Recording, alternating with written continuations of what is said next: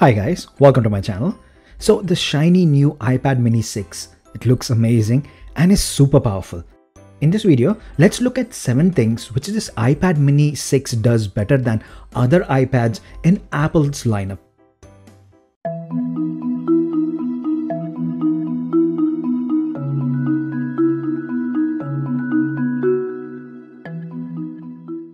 Starting right off with portability.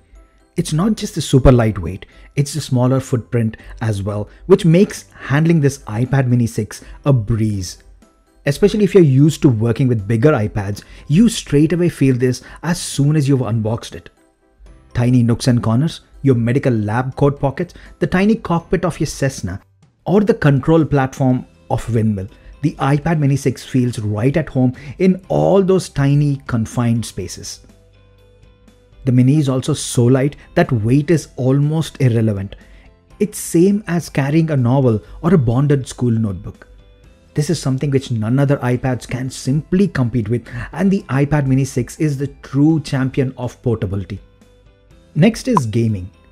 Honestly, iPads with all those graphical capabilities and processing power are not very comfortable for handheld gaming. Plus the thin form factor of the redesigned iPad Air and iPad Pro doesn't help. The best gaming mode for regular iPads is propping them on a desk and hooking up a gaming controller. But not with the iPad mini 6. This device feels right at home when it comes to gaming. With its perfect screen size, which is not too small as the iPhone where everything looks cramped, nor too big as other iPads to make it uncomfortable. This mini 6 is amazing for handheld gaming. In fact, it is the best portable touchscreen gaming device currently available in the market. It has the right amount of bezel to rest your fingers comfortably without touching the screen, and adding a simple silicone case like this ESR Gear clear sleeve, it gives you the perfect grip for those lengthy online gaming sessions with your mates. Next is iPad photography. Yes, despite how uncomfortable this is, there are many who use iPads for taking pictures and videos. I've seen it in concerts, parks, conferences, lecture halls, where people whip out their huge slabs and snap pictures and videos with it. But with the Mini 6, it all of a sudden becomes much more natural. The smaller footprint makes iPad photography not that awkward or uncomfortable. Plus, you get a decent viewfinder via that 8.3 inches touchscreen.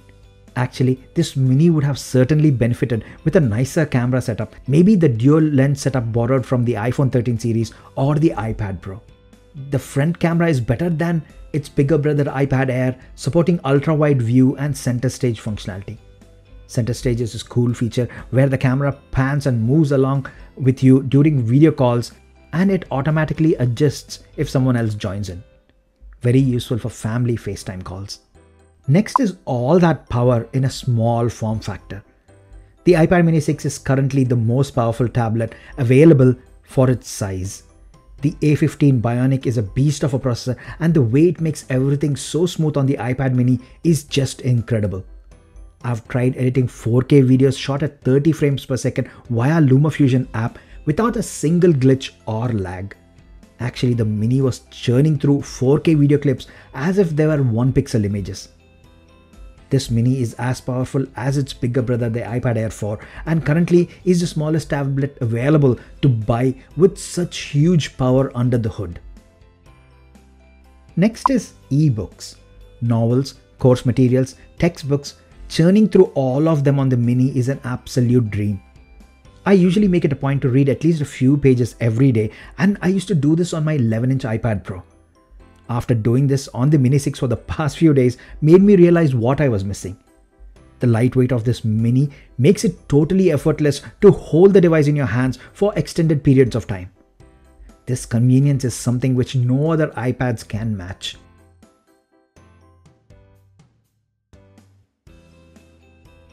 Next is charging and battery. Have you ever noticed the charging times on normal iPads?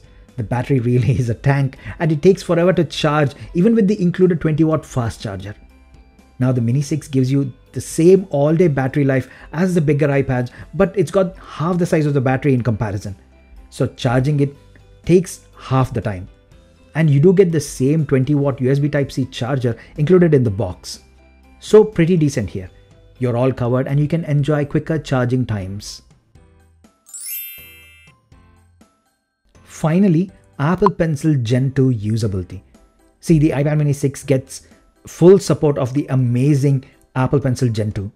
It perfectly attaches magnetically to the side, pairs and charges that way too, and is very smooth and responsive despite the 60Hz refresh rate on the iPad mini 6.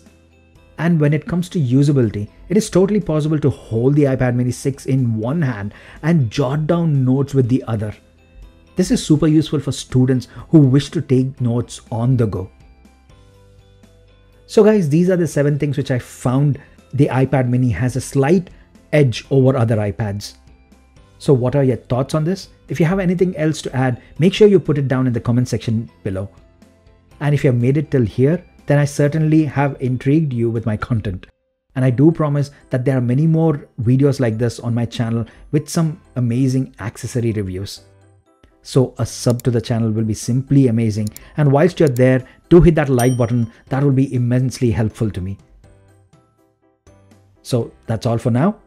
As always, thanks a lot for staying with me until the end. I will see you in my next video. Bye for now.